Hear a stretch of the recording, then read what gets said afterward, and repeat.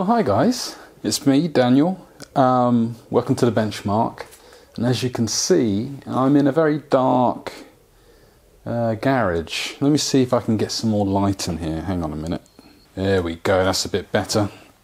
So, I'm back in Sussex now. So the M3 stays in here, where it's nice and safe, as does the 35D, which I will show you in a minute. Don't worry. You guys keep asking videos about it. They're coming because it's now my daily driver. Because as you can clearly see here, this is now being stripped to bits. Why is it being stripped to bits? Well, how else is it going to get painted?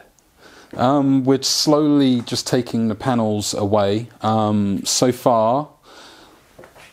So we've taken the bonnet, which is quite easy to do because it's aluminium. So it's just a couple of bolts that are on the hinges here, and it lifts straight off. And you can see the glorious S54. And oh boy, what a motor this is!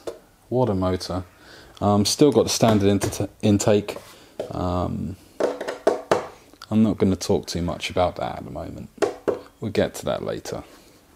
Moving on, we also have taken the boot off.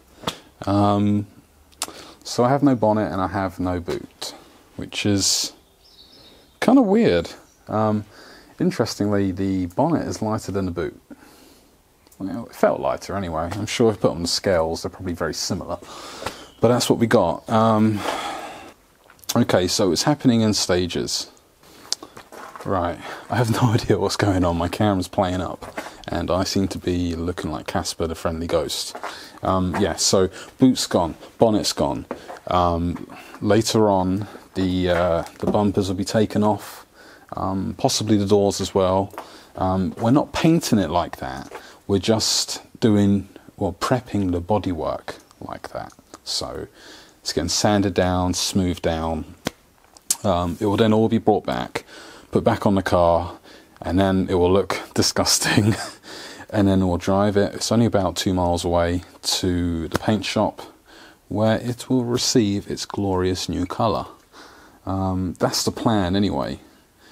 I'm hoping to have it done around February time, at which point we will then have the new seats and the roll cage. But you know how these things go. I've been let down by many painters before. This guy's come at the 11th hour to save me, if you will. I hope he does. Fingers crossed, eh? So I haven't gone quiet. As you know from my previous videos, I've got stuff going on, which is why I'm here. I can't go back to London for a while. I'm stuck here. Family comes first, so that's just the way it is.